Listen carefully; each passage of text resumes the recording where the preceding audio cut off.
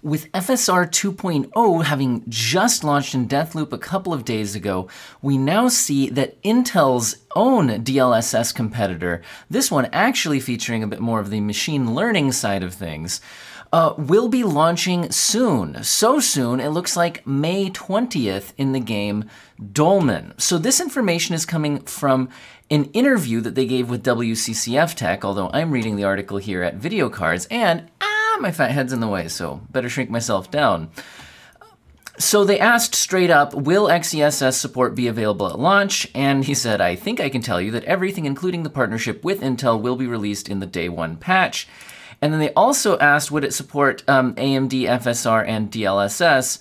And the answer is yes. So we will get a DLSS versus XeSS test right off the bat with Dolmen. However, the FSR implementation in the game is currently 1.0, not 2.0, although they do have the intention to upgrade to 2.0.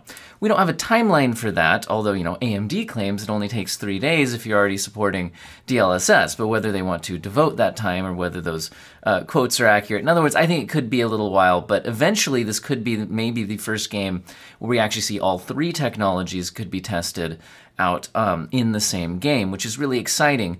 So what's the big deal with this? So like AMD's FSR 2.0, the main advantage to XeSS over DLSS is its ability to support more graphics cards.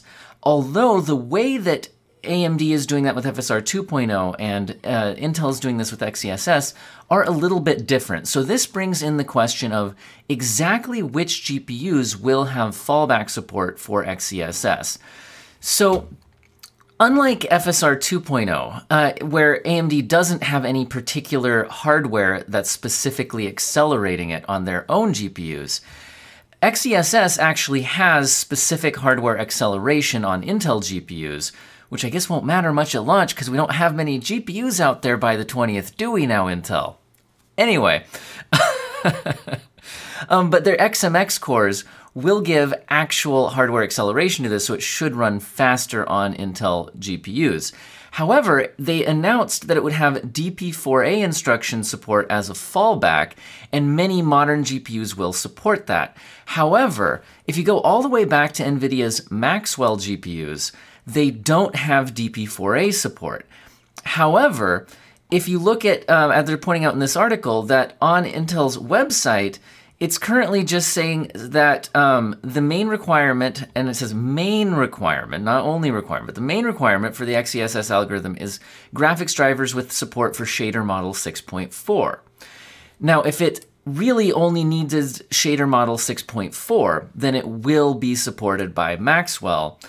But this is a little bit unclear at this point because, like we said, we have seen them claiming that it's a DP4A fallback. So this will be interesting questions to be answered at least by the 20th when that comes out. And that should be really exciting because it's really nice to see this because both XeSS and FSR 2.0 are supposed to offer open source. Again, increased compatibility. It'll be really nice if one or the other or both can get broad support and implementation in hopefully all the games that DLSS does, so that everybody who doesn't have an RTX card, and that's even some Nvidia users, right, don't need to always rely on DLSS, or just not being out of luck if DLSS isn't there. Now, some big Nvidia news when it comes to future GPUs. Ada Lovelace is going to be getting some massive upgrades compared to its Ampere predecessor. And the main thing that we're getting this time is from Copite 7 Kimi. And Copite 7 Kimi is a reliable leaker, gets a lot of things right over a long period of time, so we can take a lot of Copite's leaks. Still, it's a leak, it's not official. Take it with a grain of salt. But with that being said, usually pretty accurate. So I think it's worth thinking about and reporting on. So what we're basically getting is block diagrams. And so then comparing it to block diagrams for Ampere, we can see a lot of what the specific upgrades are. And I think, I'll link this in the description if you want to dive in here.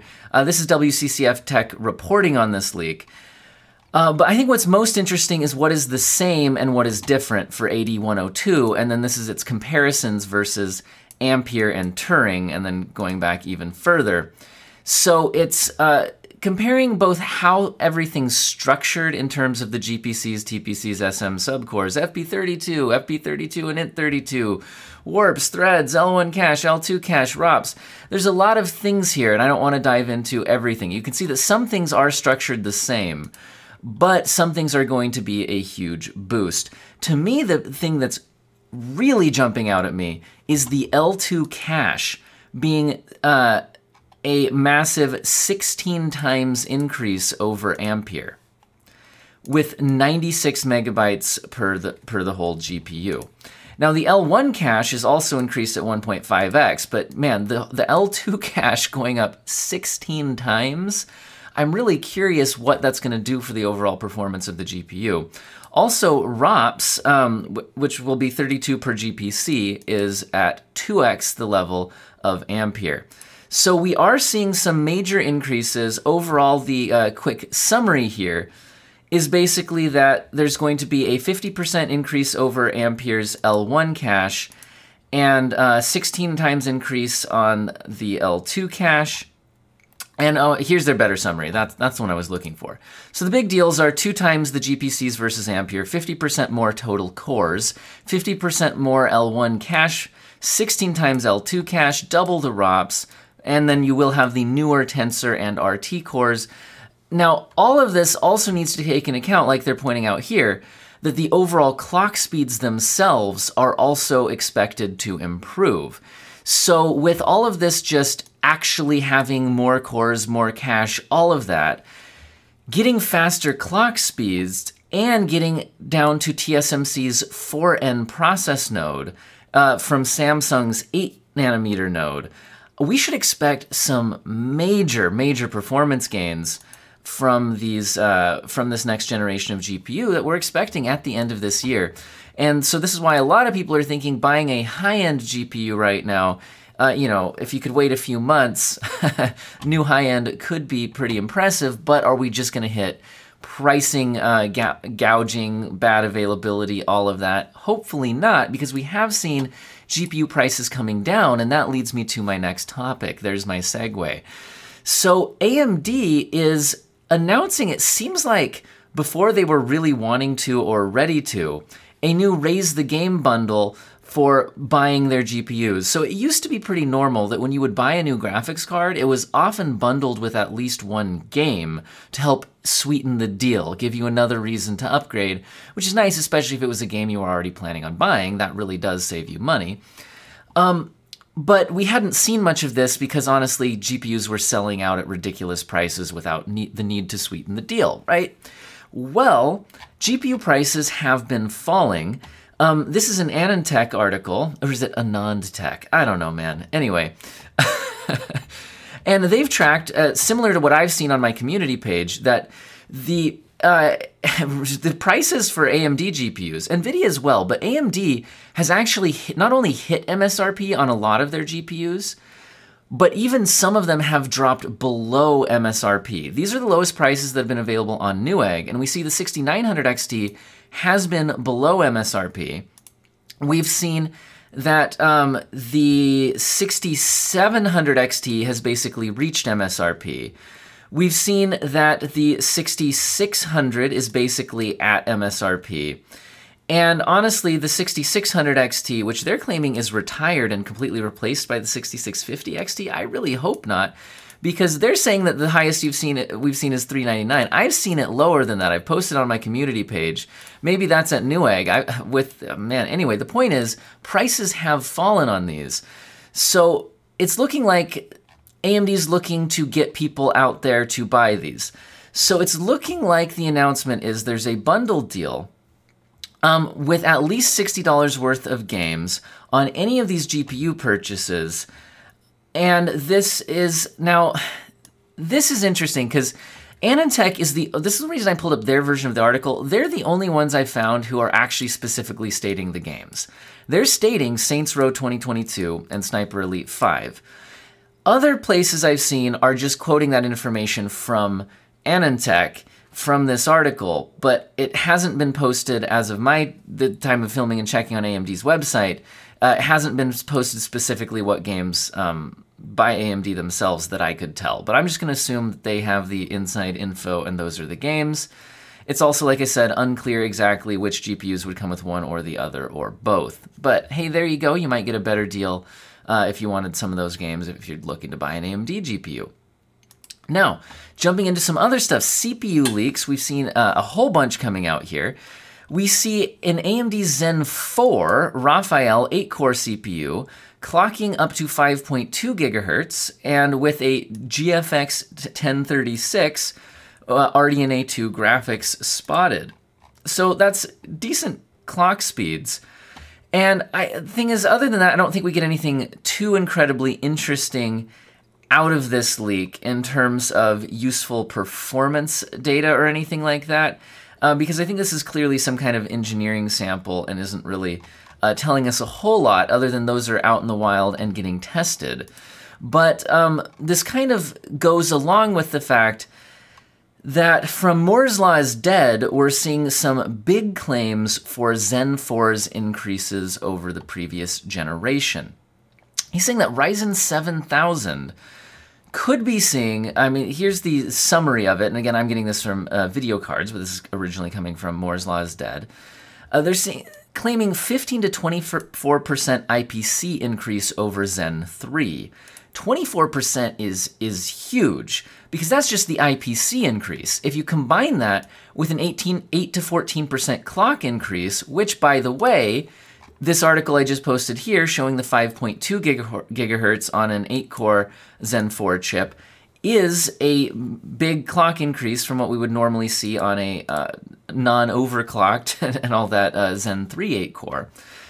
So lending some credence to higher clock speeds, definitely being realistic here.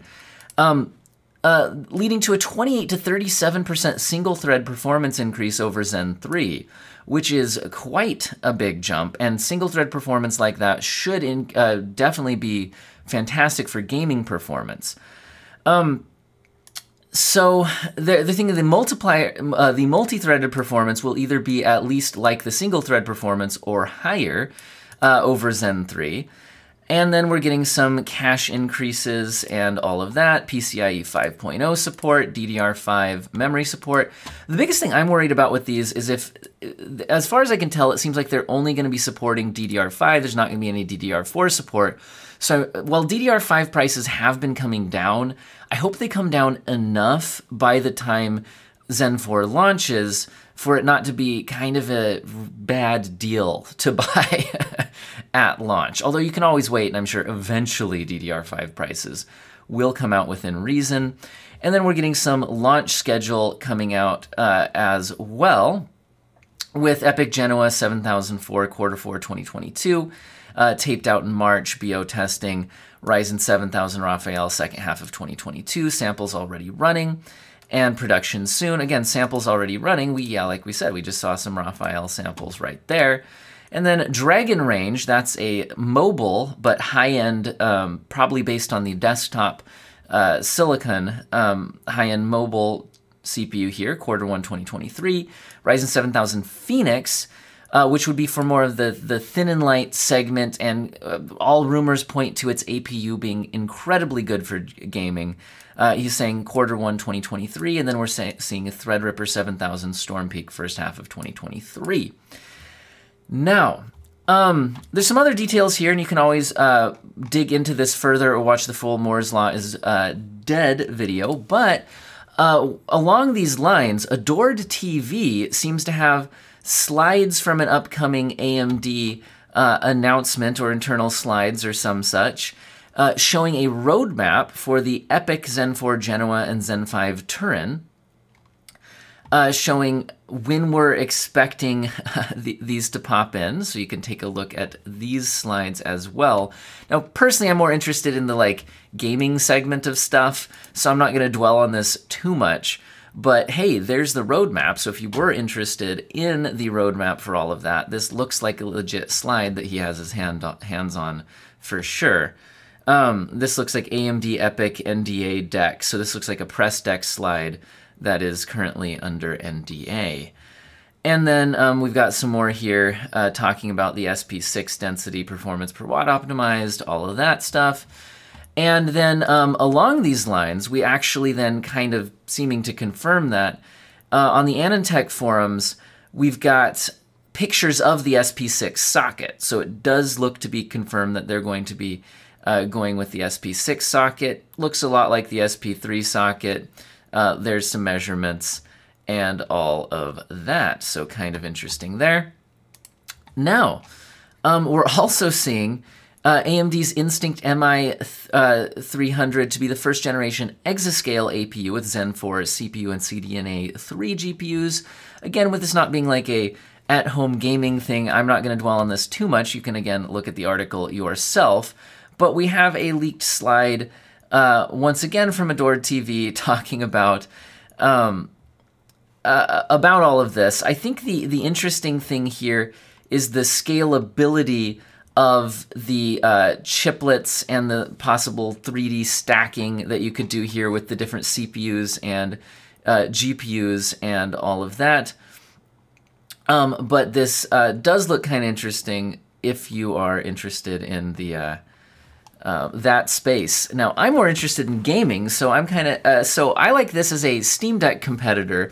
Now, I think Steam Deck is going to have locked down the price to performance on the handheld segment for a while now, but I think that the competition should shoot for better performance or smaller form factors rather than competing in that pricing segment. And I think that's where I'm going to slide myself a little more out of the way here. Neo has the right idea now with a 6000U Rembrandt APU, which would be using Zen 3 Plus and RDNA 2 architectures. This should be faster than what's in the Steam Deck. It should give better gaming performance, with them finally catching up to RDNA 2 graphics, but this being a 12 compute unit version, up 50% from the 8 compute unit version found in the Steam Deck. Now, this chip itself should be able to clock higher as well, although we'll often see limited clock speeds in the mobile form factor, especially when you're not plugged in to a power outlet. But the company's CEO is confirming the device should be just as powerful as a GTX 1050 Ti, and for any of you saying a 1050 Ti is not very powerful, we're talking about a handheld, and we're talking about a handheld that will be a 1280 by 800 display. So you're not trying to do 1080p gaming on this thing. You're trying to do 1280 by 800. It's also a frameless display, which looks quite nice. So anyway, I think this is neat. Comes with a fingerprint module, all of that. A big question will be the pricing, but I think in general, it's going to be fine if they price higher than the Steam Deck, if they offer better performance or a higher end look, all of that. It'll be an interesting alternative. All right, last couple of things. So if you're on an AMD 300 series motherboard from MSI and you are interested in upgrading to a Zen 3 chip at some point, good news, it says MSI is announcing their entire AMD 300 series motherboard lineup will support Zen 3. So that is fantastic news for anybody on one of those boards and looking to grab a Zen 3 chip someday to keep things going. And Gigabyte, on the other hand, is announcing recalls and exchanges for their Z690I AORUS Ultra motherboard, citing PCIe Gen 4 related issues, so I'm mostly throwing that in here in case any of you have one of those and you're interested in that recall. And last thing, just not really PC, but hey, I have a Nintendo Switch, and I think it's the console that makes the most sense for a PC gamer in terms of offering something different than an at-home gaming PC. But anyway, it could use an upgrade, but the successor is hinted at by Nvidia Next Gen Console Tools Engineer job ad. So we might actually be seeing a Next Gen's Nintendo console someday. We'll see. Now, I hope all of you have an excellent weekend.